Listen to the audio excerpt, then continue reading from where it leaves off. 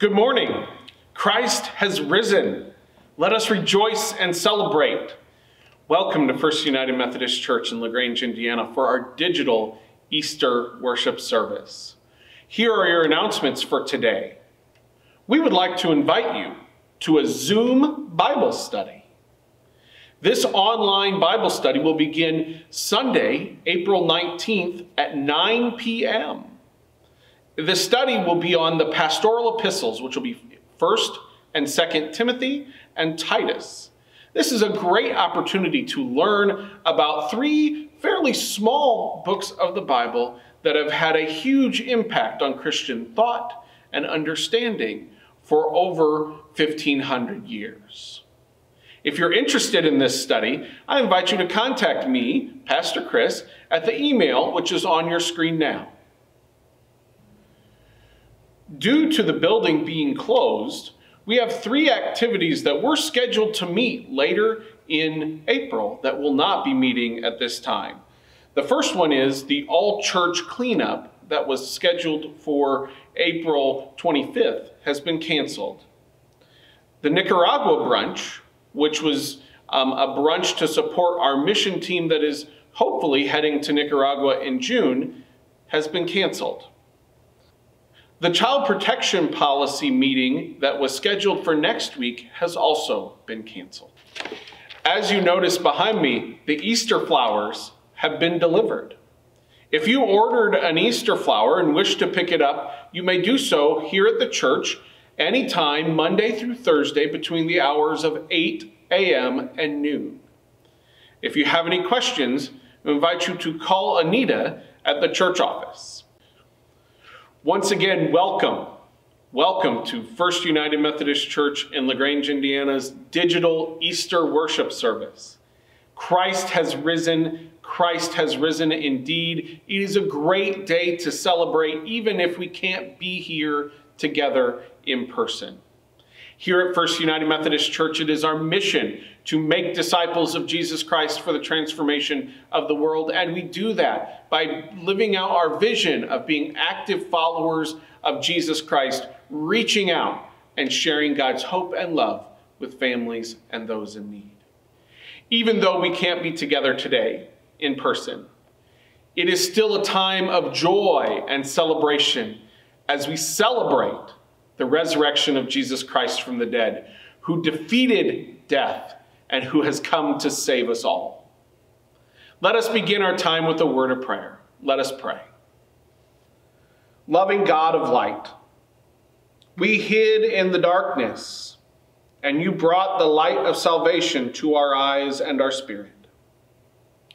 We praise you for the resurrection of our Savior, Jesus Christ.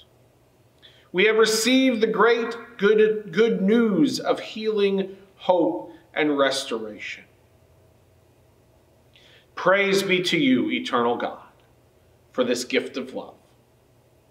Amen.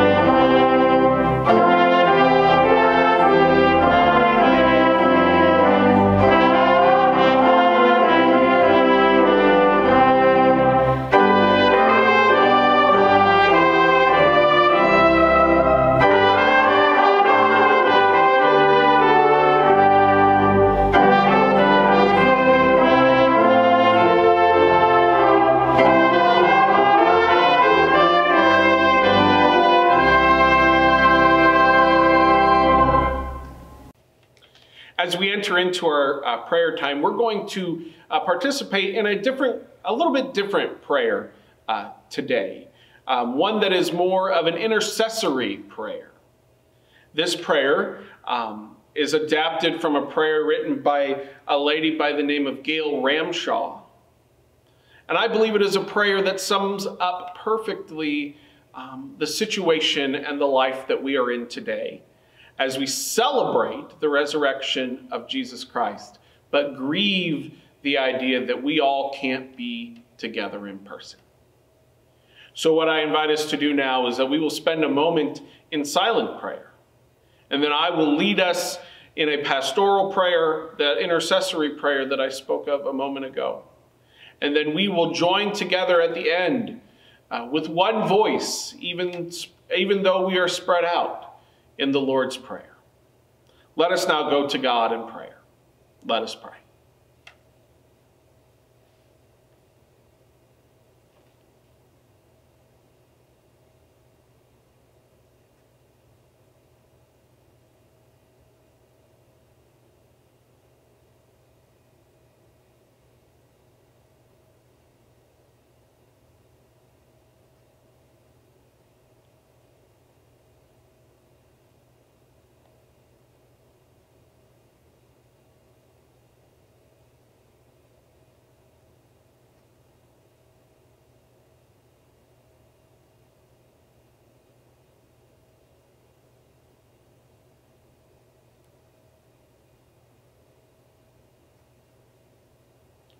Gracious God, on this Easter day, marked by both sorrow and joy, our prayers for the church, the world, and all in need include both heartfelt lament and fervent praise.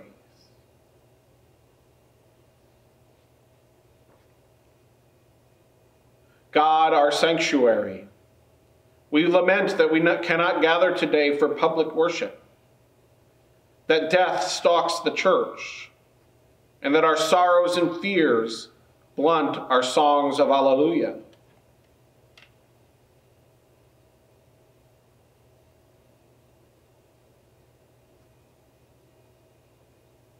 And yet, around the globe, we praise you for the resurrection of Jesus Christ from the grave, for our baptismal washing in his life, for your presence come to us in the word, and for the hope the gospel brings.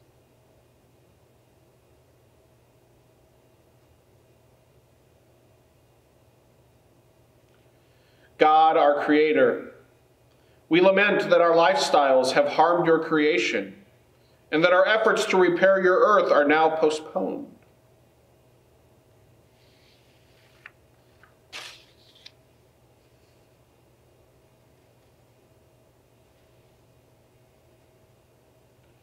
Yet here, we praise you for the beauty of the natural world, for springtime flowers and budding trees, for the soil and rain that nourish the crops.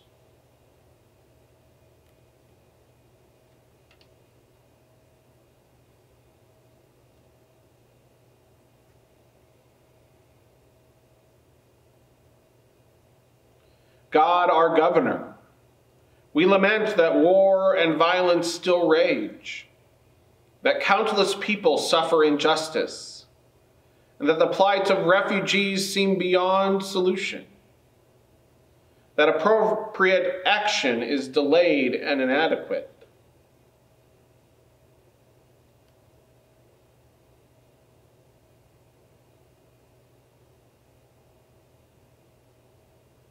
Yet we praise you that there is peace on our streets, that elected officials and aid agencies are devoting themselves to save the people and to share our food, and that we are given connection to friends and family through technology.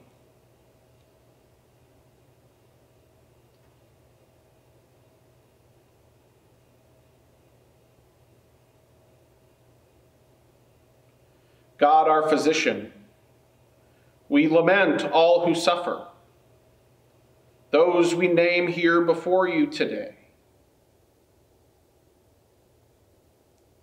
But especially we lament the coronavirus and its incalculable suffering,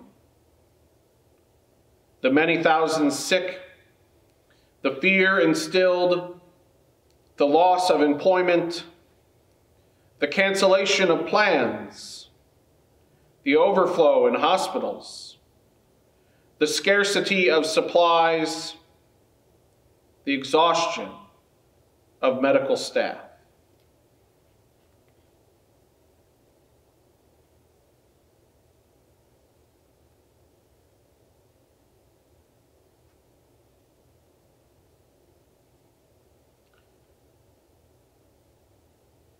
And yet we praise you for health and well-being wherever it thrives, for the dedication of those medical workers, for the goodwill of volunteers, for the generosity of benefactors, and for the comfort we receive from the power of the resurrection.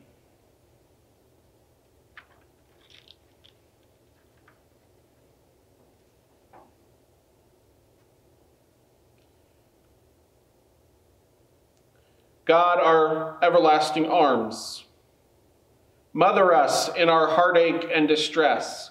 Receive us now, our personal laments, and help each of us to praise your name.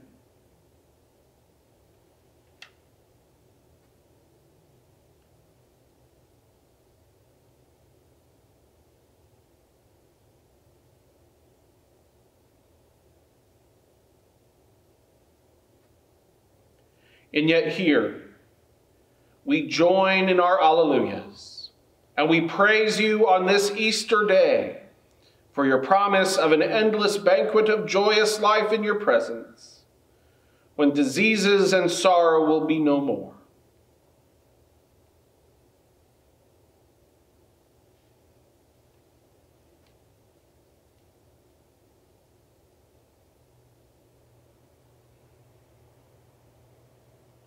God, Father, Son, and Holy Spirit, who are the source of life, word of salvation, and power of mercy, into your hands we commend all for whom we pray as we join together in the prayer your Son Jesus Christ taught us to pray, saying, Our Father, who art in heaven, hallowed be thy name.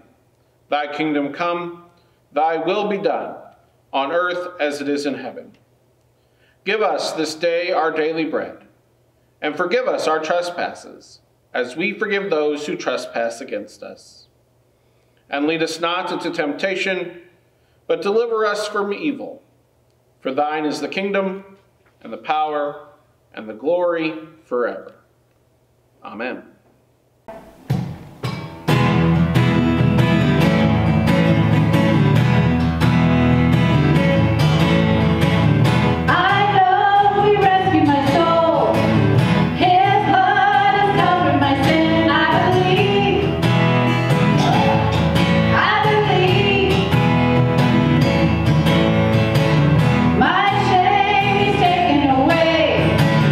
My pain is given his name.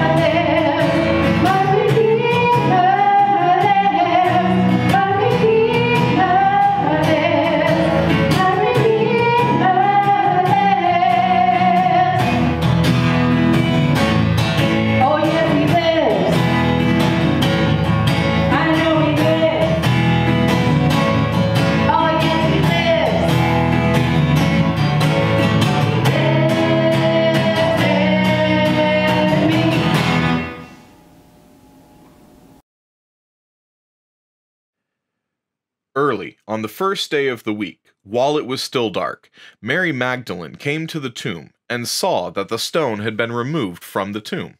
So she ran and went to Simon Peter and the other disciple, the one whom Jesus loved, and said to them, "They have taken the Lord out of the tomb, and we do not know where they have laid him." Then Peter and the other disciple set out and went toward the tomb.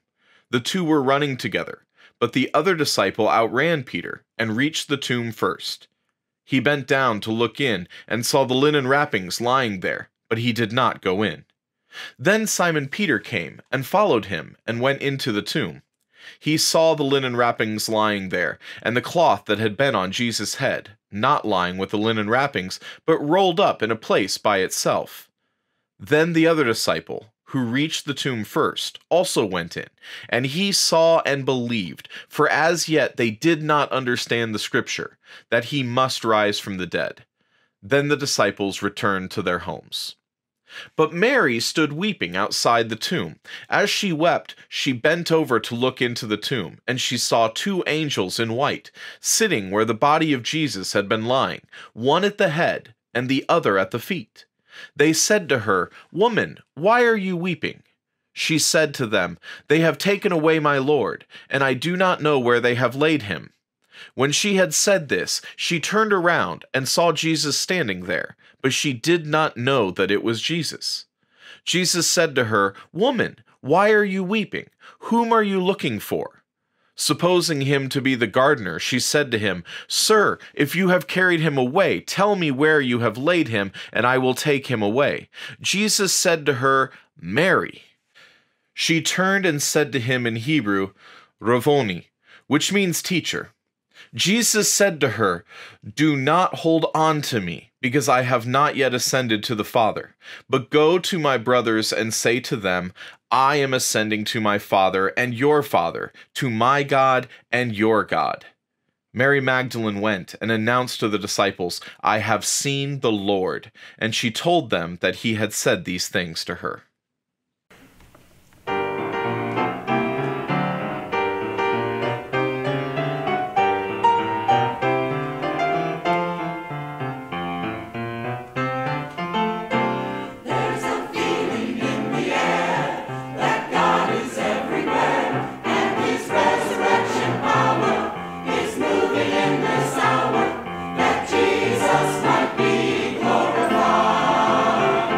There's a feeling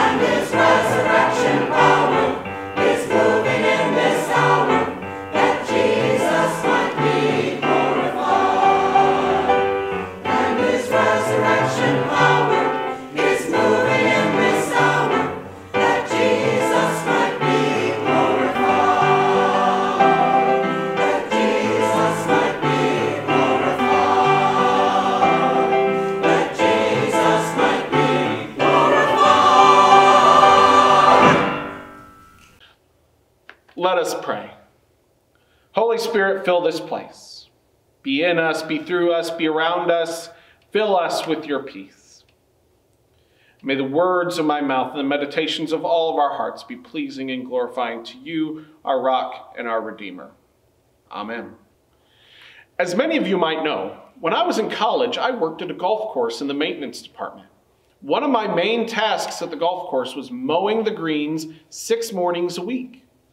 Most days I would be at the golf course just as the sun was coming up, but there were some times when I had to get to the course well before daylight in order to get started before a big tournament or an event. I would literally be mowing for about an hour in the dark. Now, before you think I couldn't see, I did have a light attached to my mower that gave me plenty of light to see where I was going. They would have not appreciated me mowing the greens without a light. But that hour or so before the sun started to make its presence known was always a surreal time. It was generally very quiet outside the hum of my mower. The world hadn't quite woken up yet. The birds were still sleeping. The raccoons, the owls, the other night creatures were just starting to head back into the woods to sleep, and the deer hadn't quite started to venture out of the woods. It also felt as if the sun would never come up, that it would stay dark forever. There's a kind of uncertainty in the darkness before the sun comes up. Your vision is limited. You don't know what's around the corner. It's an eerie feeling. Before I knew it, however, the sun was up, the light on my mower became useless, and the world felt alive once more. One of the challenges of preaching an Easter sermon is that we think there's only so many ways you can tell the resurrection story. But as I was reading and studying our gospel passage from John this week, I was drawn to something that I had noticed previously, but until this age of pandemic, I hadn't thought of it quite like this before. John tells us that Mary Magdalene arrived at the tomb very early in the morning. So early, in fact, that it was dark. And it was in the darkness of all things that Mary discovers that the stone had been removed from the tomb entrance. Mary didn't realize it at that point. It wasn't until later that she became the first to see Jesus alive. But sometime in the darkness, Jesus was raised from the dead. Sometime in the darkness and the stillness of the night, Jesus came back to life. The resurrection doesn't happen in the light. It happens in the darkness. Jesus didn't raise from the dead in the broad daylight when the world would have surely noticed something was afoot. It happened in the quiet and uncertainty of the darkness. There's something that struck me about the reminder that the resurrection happened in the darkness. Even in the midst of the darkness and uncertainty that comes with it, life is there. These are such strange and unusual times that it can feel so overwhelming and dark. But just because we are physically separated and unable to be together in our wonderful sanctuary with our gorgeous pipe organ and our wonderful choir and our beautiful Easter flowers, doesn't mean we can't be together in this virtual space to celebrate the resurrected Christ. Just because we aren't worshiping in person this morning doesn't mean that Jesus stays in the tomb. Yet it's hard not to be together in person to worship on the one of the most important days in the Christian life. It's hard not to stand as the body of Christ, elbow to elbow, singing as loud as we can our favorite Easter hymns. There's a communal grief on Easter this year that we normally don't even consider in years past. We are not immune to this virus, and we've all been impacted by this virus in both big ways and small ways, even though we proclaim that Christ is the Lord is risen today, even though we are a people of the resurrection. Several years back, in response to another unrelated tragedy, Bishop Mike Coiner wrote a commentary on this type of idea. Jesus Christ, through his death and resurrection, has defeated the forces of wickedness, has defeated the forces of darkness and death. But that doesn't mean that bad things won't or don't continue to happen. That doesn't mean the senseless violence and death will stop. It means that death will not win in the end. Being people of the resurrection doesn't mean there will be no more darkness. It means that the darkness will not last forever. Everything changed on Easter morning. Everything. When Mary Magdalene encounters Jesus at the entrance to the tomb, the darkness lost its grip on the world and light burst forth through the pain and grief. Now, that doesn't mean that the darkness doesn't continue to put up a fight. We know that. The new reality with COVID-19 is proof that the darkness knows how to fight. But with the resurrection of Jesus Christ from the dead, the power of death no longer controls us. The power of cynicism and despair no longer determine our value as beloved children of God. The power of violence and corruption are sent back to the hell from which they came. Joy and peace reign supreme. Life prevails over death, even when the world is in the midst of a life-altering, world-changing pandemic. Honestly, I have no idea how any of this will end. I don't know when it will end, how long we will have to remain apart, how many lives this virus will ultimately take from us, when we will ultimately get back to some semblance of normal.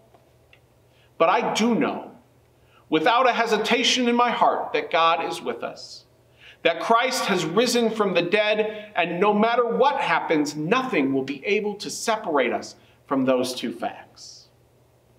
Now it is our task to go out into the world, out into the pain and the difficulties that are in our lives and around us, to proclaim the simple but powerful message that Christ is alive.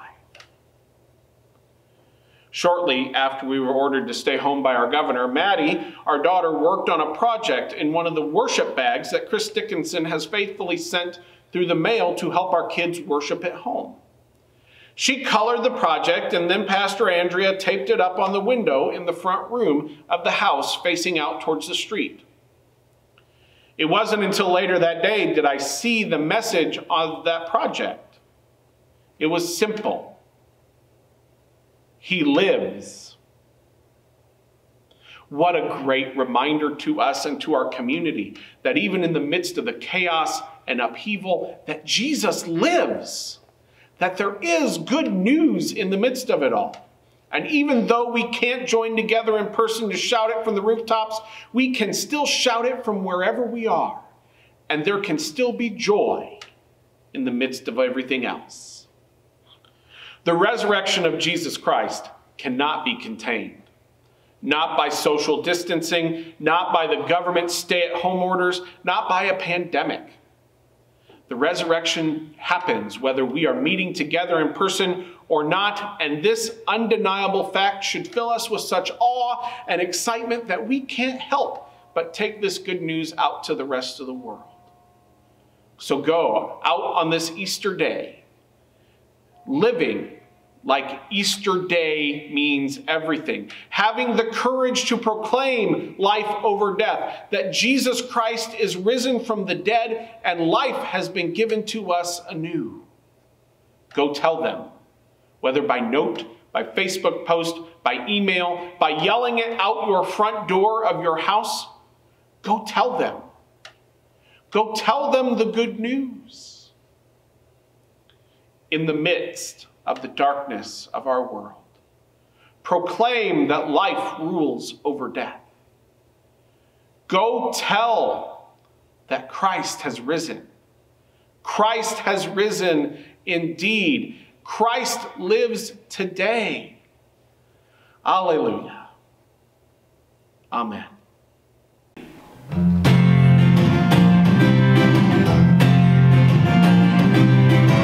Celebrate Jesus.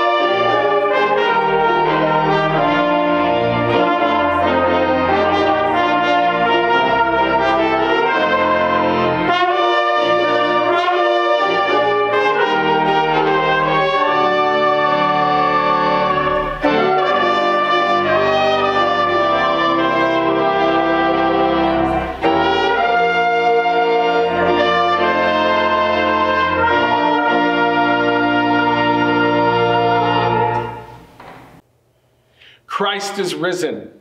Christ has risen indeed. Go now into the world to proclaim that fact with every fiber of your being. In the name of the Father, Son, and Holy Spirit, go in peace.